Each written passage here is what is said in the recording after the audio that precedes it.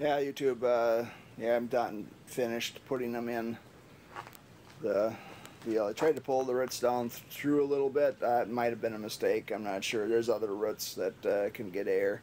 The whole idea behind this is not to drown the plant. That's why you don't want the roots completely in water. They've got to get some air.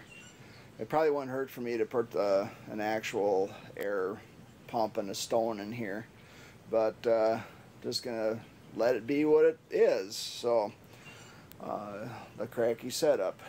Give us a whirl, see what happens. Thanks for watching. I'll just keep you posted.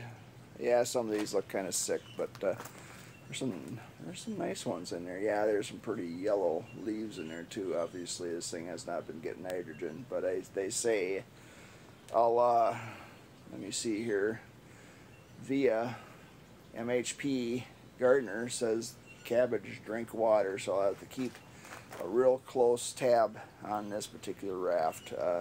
You can make it all the way through lettuce on 12 of these without having to fill it, but I don't think, I would venture to say that 4 cabbage would probably drain this thing down before they were ripe.